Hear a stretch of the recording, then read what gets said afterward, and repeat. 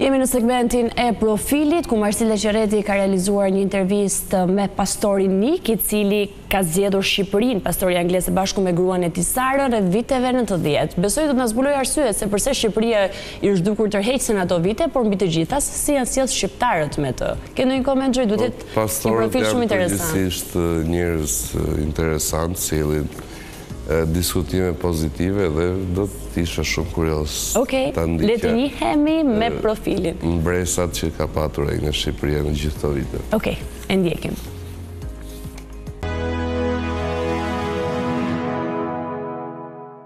Mirëmëngjes dashur televizionistës, ditën e sotme kemi vendosur që ta pim kafen e mëngjesit me zotin Nik dhe Sara Wekley, që janë një çift pastorë që kanë ardhur në Shqipëri, kanë praktiksuar anglin shumë vite më parë, apo jo? Po. Mirëmëngjes. Mirëmëngjes. Faleminderit që pranove festën. Me shumë kënaqësi.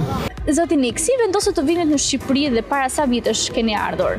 Ne morëm ftesë të jap disa mësime tek Fakulteti Inxhinierik.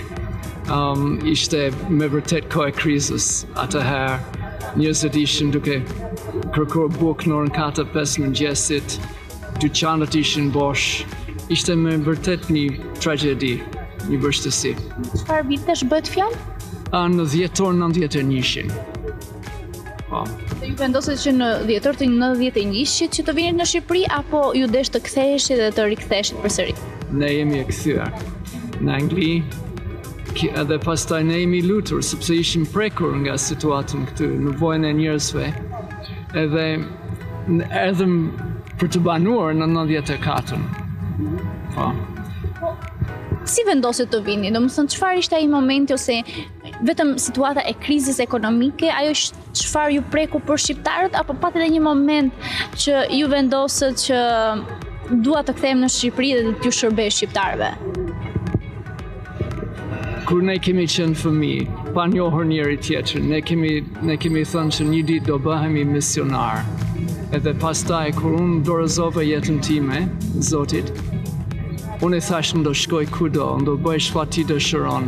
Edhe gjithmonë kam pasur këtë ndjenjë në zemrën time, të shkoj në vend të huaj, të shëbej, të tregoj njerëzit për Jezus Krishtin. Edhe domethënë këtë ishte bindje, dhe ne kemi dëgjuar, si të them, një thirrje për të ardhur këtu në Shqipëri, nga Zoti.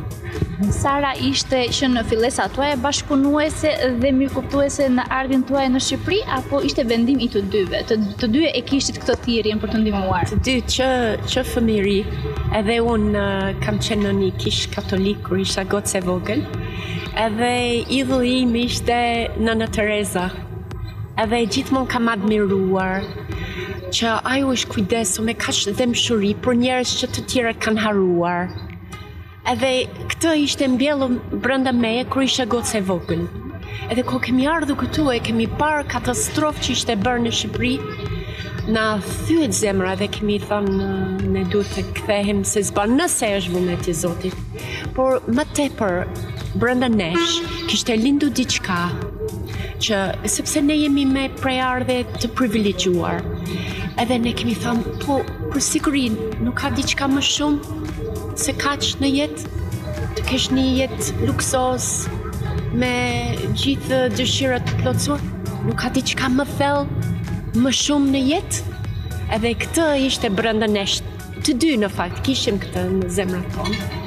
Edhe kur kemi parë situatën në Shqipëri edhe kemi klitur Zoti, që është plani yt për ne? Zoti na ka thënë, shkoni. Po. Si ishte ambientimi në fillim me Shqipërinë? Tepër vështirë për mua.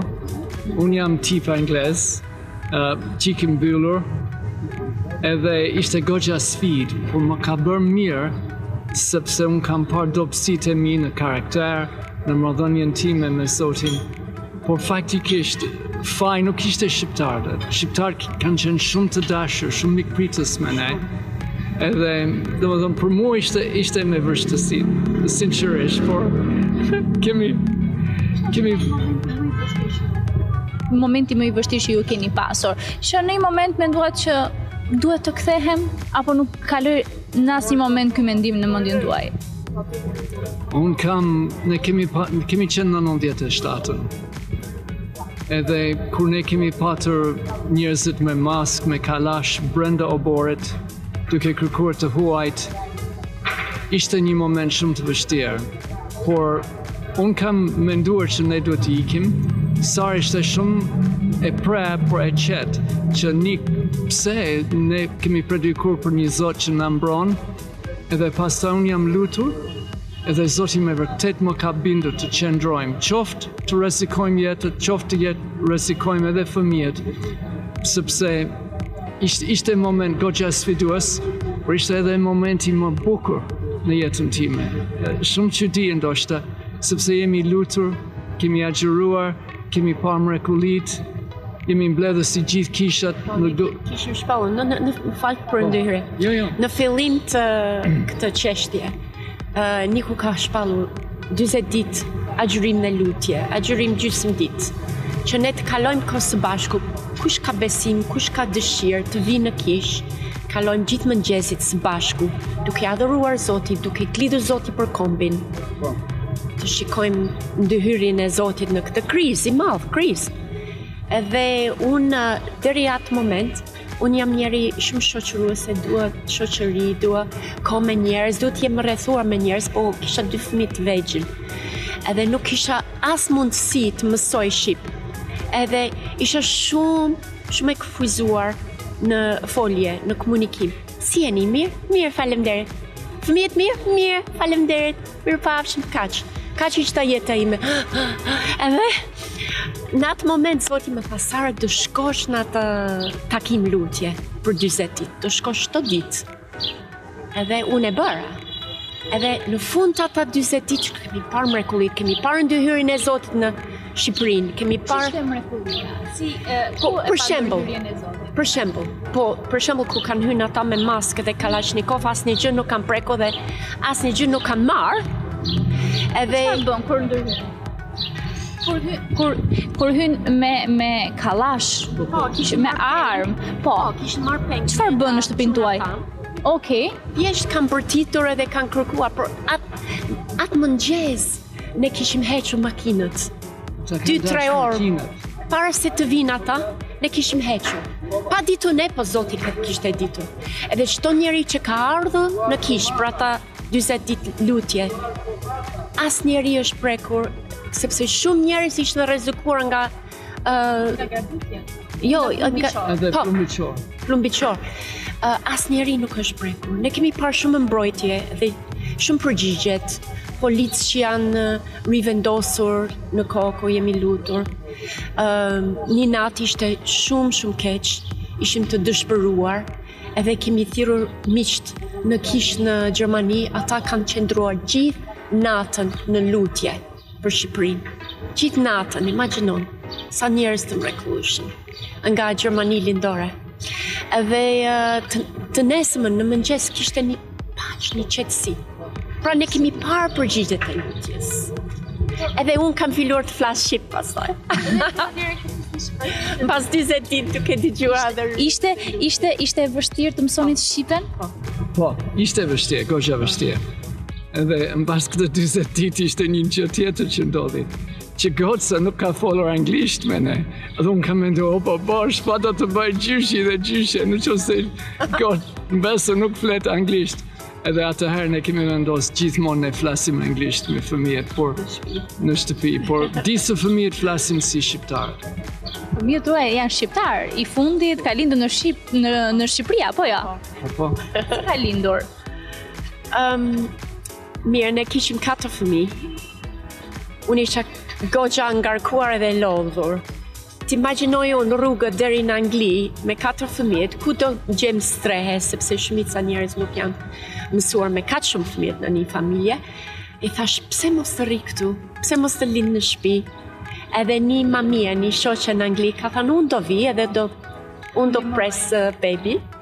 Edhe ajo ka ardhur me një vask, edhe kemi mbushur vask poshtë brenda zyrës, poshtë tek hyrja jonë. Edhe këtë ishte mrekulli të mbushim para se të lindu unë. Edhe kishim sa miqt që na kanë ndihmuar. Unë isha lart, duke pritur bebin. Pastaj kam zbritur poshtë Jam futur në ujë, ishte mrekulli, ujë të ngrohtë, kishim kënga adhurim, unë isha në prezencën e Zotit, edhe kam lindur fëmijë. Edhe nuk patet asnjë lloj problemi, apo jo? Jo, ishte shumë bukur. Do të rikthesh edhe pak dhe tek ardhja juaj në Shqipëri. Në kohën që ju keni ardhur, Shqipëria sa kishte dalur nga regjimi i diktaturës, edhe besimi, adhurimi një Zoti ishte i ndaluar. Si u përballët me këtë situatë dhe a ishin njerëzit të mësuar me prezencën e Zotit? Sa kohë ju deshi ta mësonit popullin shqiptar me prezencën e Zotit dhe me adhurimin mbi të gjitha? Kemi ardhur në 91, edhe njerëz kishin pak anglisht dhe s'kishin fare shqip. Dhe kemi thënë, po, ju e dini që ka një Zot edhe ai ju do? Me vërtet, ekziston Zoti. Me vërtet, sa na ka thyrë zemrën që njerëz as nuk din që ekziston Zoti, si ka mundësi. Ishim prekur shumë. Po pasaj ku kemi ardhur në 94, kishte filluar një etje brenda njerëz. Bota kishte filluar të hap për ata. Kishin shumë problemat, katastrofat, kishin shumë sfidë para atyre, ishin shumë të përullur, shumë të shkundur. Edhe nga një njeri që është shkundur edhe është i përullur, gjithmonë ka një hapësirë tek Zoti, sepse nuk janë mendje madh, nuk janë krenar edhe nuk janë të pavarur. Edhe në këtë gjendje kemi ardhur në 94 edhe njerëzit ishin të etur për Zotin. Edhe Zoti ka ardhur, edhe ka prekur njerëz. Edhe njerëz janë çliruar, janë bekuar. Ishte një kohë shumë e veçantë dhe kemi mallë këtë rizgjim quhet rizgjim, edhe ishte me vërtet rizgjim. Por ju ishte momenti që të shikoni si pastor, të shikoni njerëz që nuk e dinë ekzistencën e Zotit.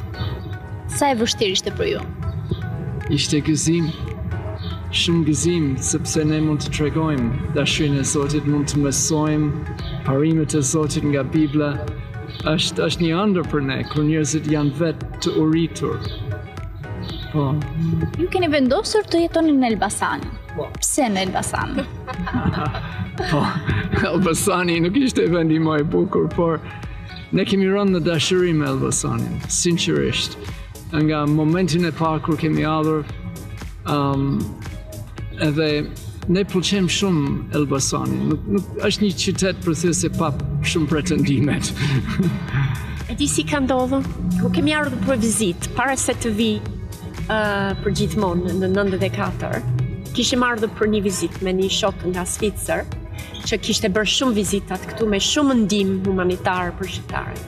Njeri me një zemër shumë të gjerë. Edhe Zigfridi thot, po, hajteni me mua dhe unë do të tregoj disa vendet në Shqipëri.